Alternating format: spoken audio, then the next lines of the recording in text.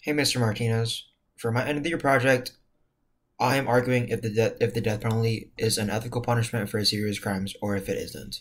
So the main reasons why I believe that the death penalty is an ethical punishment for serious crimes is because first, it keeps dangerous and violent criminals off the streets. Second, it provides closure to the victims who had to endure the heinous crimes.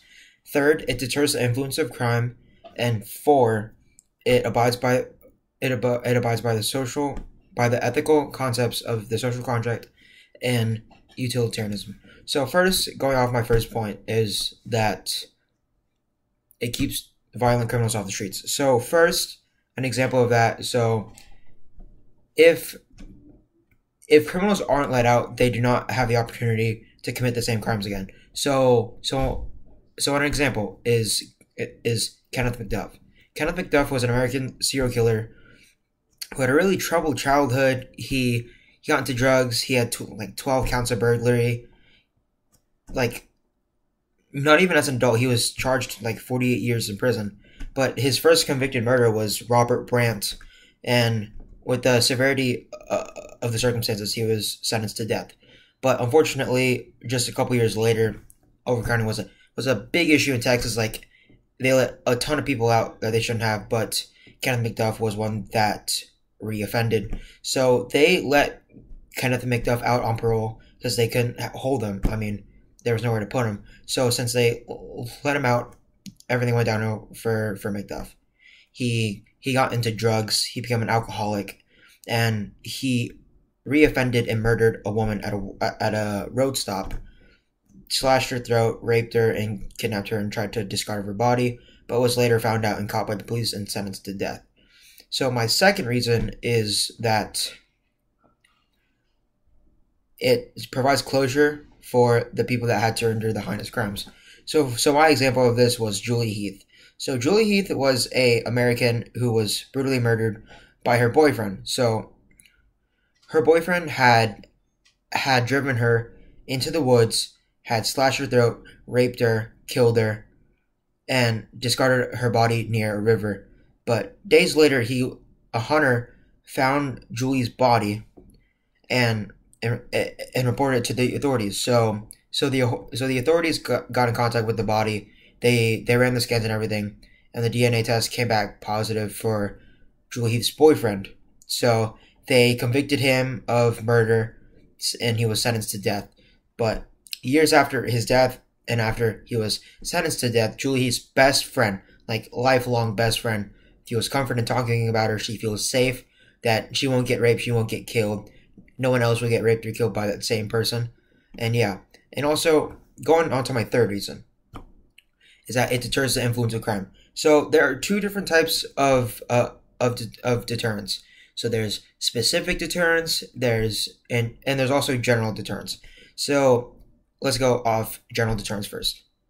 General deterrence is the idea of that, like, oh, the government will come up with crazy and vicious punishments for crimes. So for example, like we have the death penalty, which in most cases, like if people thought about committing like a very serious crime, like murder, rape, treason, arson, large drug trafficking, they would most likely think another time, knowing that one of the consequences could be the death penalty. So that makes them less inclined to do that, and that's kind of how law works. So if there's laws in place that can get people in jail, have them to pay fines, have them serve community service hours, have they go on their permanent record, they would most likely be less inclined to do that because some of that stuff can really ruin your life. And then specific deterrence is the idea of deterrence that is supposed to stop criminals from reoffending and going back to prison. And my last step is how the social contract and utilitarianism backs the use of the death penalty. So going first off the social contract.